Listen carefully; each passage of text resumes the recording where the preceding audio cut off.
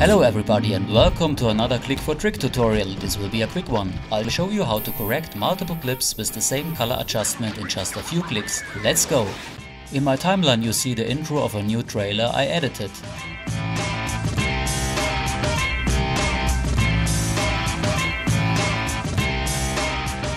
I want to correct the first shots to black and white. So I will start with the first image. For this I enter the workspace color correction, where I'll activate the curves and set the master saturation to 0. Additionally, I'm adding a little bit of contrast. Do that to your own taste and footage.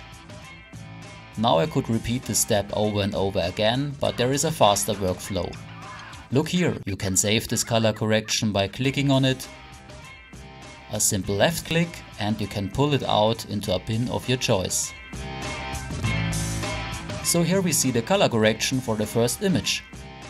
And I would like to edit the other images in my timeline with the same color correction. I mark these by pulling out the lasso tool. Then I go back into the bin where I save the color correction and double click that. Done! All clips in the exactly same black and white color correction with the same contrast change. Quick and easy, see you next time. Shut up and sit down.